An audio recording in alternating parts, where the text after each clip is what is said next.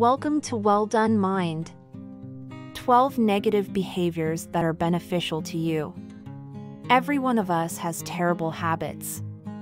And some of them can develop into larger patterns if they are not addressed, which would be disastrous for our health and capacity for goal achievement. However, certain unhealthy habits might really improve our physical and psychological health when practiced in moderation. So let's look at some beneficial habits first before entirely eliminating all the bad ones from your life. The first is skipping exercise. Yes, there are a ton of health advantages to exercise. Regular physical activity also improves mood, sleep, energy, and self-esteem while lowering the risk of heart disease, depression, and dementia, to mention a few. But even with wonderful things like working out, there can be too much of anything.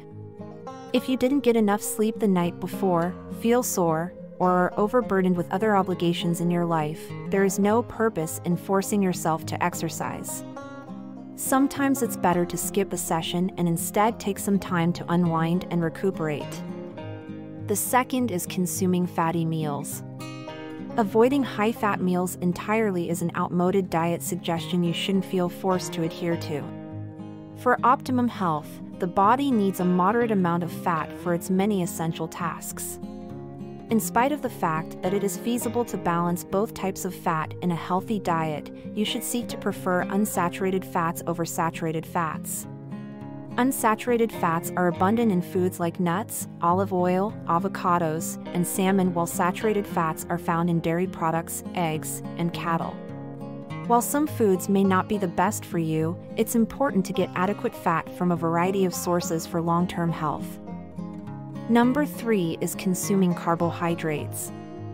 This subject is the subject of a lot of false information, particularly in the media. Even if some would have you believe otherwise, carbohydrates represent a significant part of the food plate. Carbohydrates are abundant in whole grains like quinoa and farro, as well as in sweet potatoes and black beans. Your body uses carbohydrates as its main energy source to power your kidneys, brain, and central nervous system. Additionally, the fibers in carbohydrates aid with digestion. In fact, you can actually prevent a lot of long-term health problems if you consume between 45 and 65% of your daily calories from carbohydrates.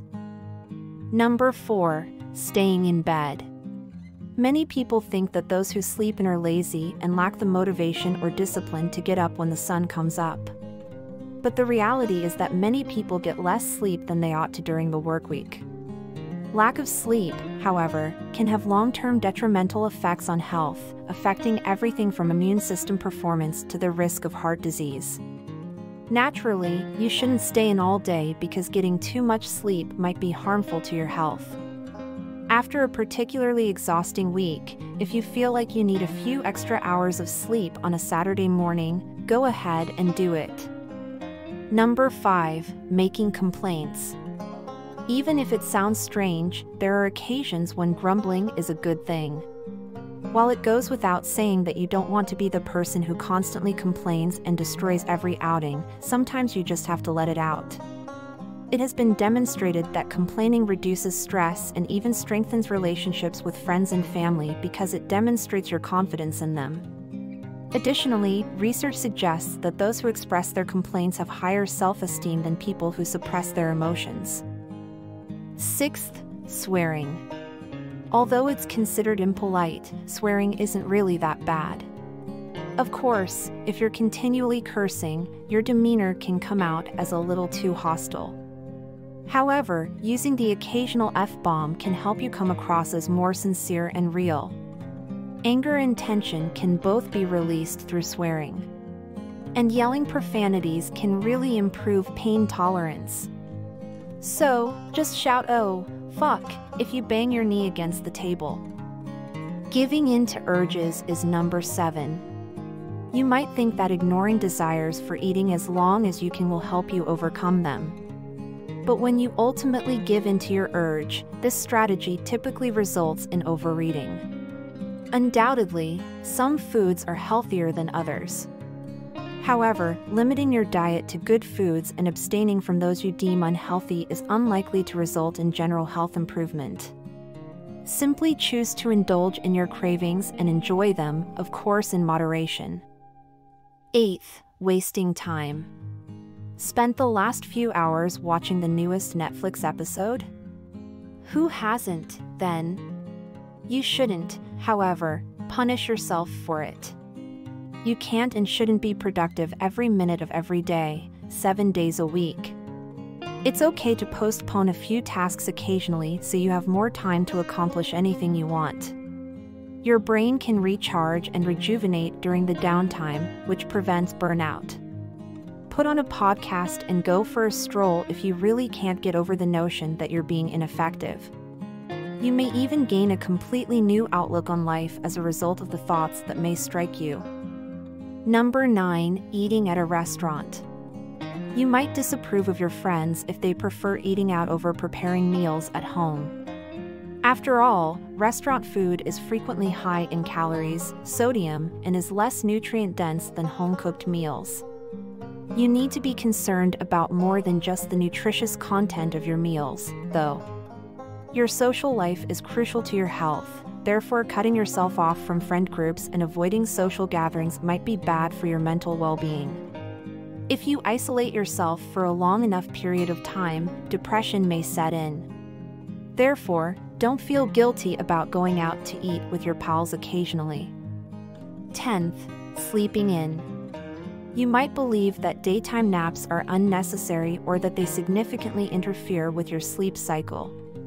However, taking a nap might be good for your health. The effects of naps on your mood, alertness, and level of exhaustion are all positive. There is evidence that they can lower blood pressure. A brief power sleep of 10 to 20 minutes can do wonders for your body and mind. The 11th, snacking. Between meal snacks can help regulate hunger, and they certainly don't merit the poor reputation they receive. Now, you will undoubtedly experience negative consequences if you frequently choose chips and chocolate over healthy ones. Consequently, it's better to select snacks that are both nourishing and filling, such cheese and crackers, fruit and nuts, or peanut butter and toast. The 12th, tanning. We are all aware of the harm that tanning beds do to the skin. Those are things that you should absolutely avoid. Additionally, we are aware that consistently skipping sunscreen is bad. However, a little sun exposure has some genuine health advantages.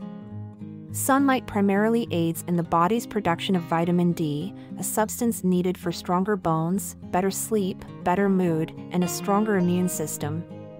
Don't be reluctant to enjoy some sun. As you can see, even supposedly bad activities can be beneficial in moderation. You don't have to eliminate these from your life entirely. Sometimes it's exactly what's keeping you emotionally and physically well. How do you feel? Which of them caught you off guard the most? Post your ideas and remarks below. Give this video a thumbs up if you liked it and tell your friends about it so we can make more like it.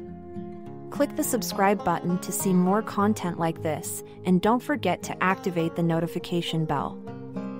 Watch our other videos as well if you haven't already. Thank you for watching.